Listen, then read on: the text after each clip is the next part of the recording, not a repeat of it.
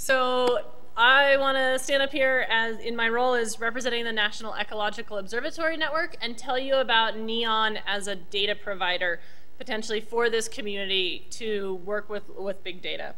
So the National Ecological Observatory Network is a National Science Foundation funded program, and we're really looking at continental scale ecological observations.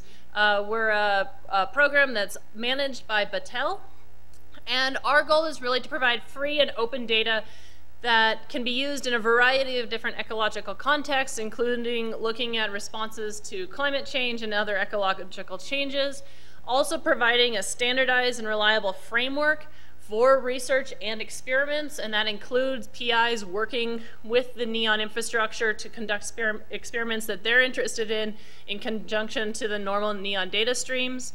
And we're also really interested in interoperability of our data with other existing long-term projects. So we're providing these highly coordinated data from across the entire continent to be able to look at different temporal and spatial questions and to be able to ask ecological questions across these different scales.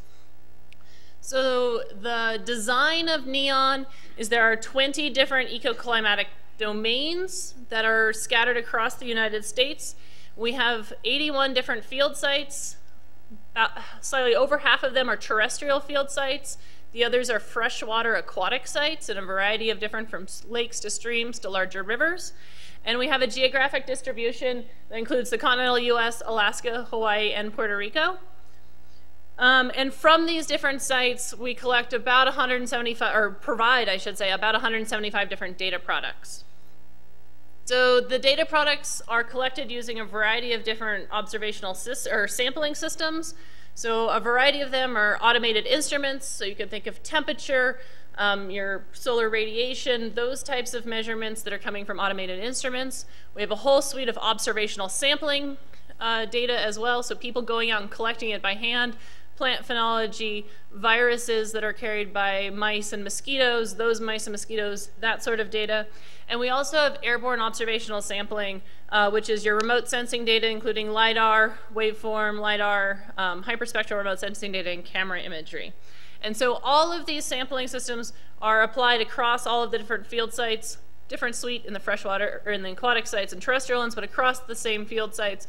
So you have standardized data collected from across the entire country. And one of the important things is both within a single field site and within co-located freshwater and aquatic and terrestrial sites, we collect related measurements so you can get connectivity of your measures across the local spatial scale. So if we look at water-related measurements, you can see precipitation is collected on flux towers. It's also collected on the ground for throughfall under the forest canopy, and we have precipitation measures at aquatic sites as well.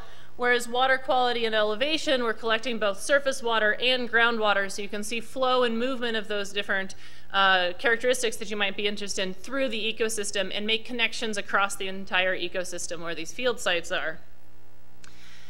The basis of this is our field operations staff, so making sure that what is being collected out in the field is reliable. All of the calibration and validation is done for the instruments.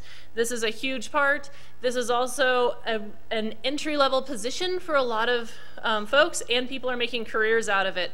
So there are about 200 seasonal field staff, actually I think 300 seasonal field staff hired every year to do this. So for students that are interested in getting into the field components of ecological field work, this is potentially a way to get lots of students in and get experience. And then the data processing is also incredibly important for the whole process. So if you think of making temperature available, we're collecting it in ohms, but we don't think of temperature in ohms. We think of temperatures in Celsius, maybe Fahrenheit. And so the data processing and data quality is a huge part of that. It's something I've heard in conversations throughout this week. When we're talking about big data, open data, where is it coming from and how reliable it is? So that's a huge part of the whole NEON program, is making sure the data are reliable that are going out there for people to use it. So where can you get this data? Data.neonscience.org is the data portal. If you have questions about it, I'm here and happy to answer. There are also a variety of other people out here that are happy to answer about it. There is API access and direct programmatic access as well. But it's not just data in the ones and zeros. It's samples and specimens. The Arizona State University now hosts the majority of the neon biorepository, and those can be sampled. And it's also infrastructure, so integrating with the infrastructure and having PI-led research for that. Education is an incredibly important part of this as well, and part of that is what we're doing here, but also working throughout the area. So with that, I'm going to close, and we'll turn it over to the next speaker.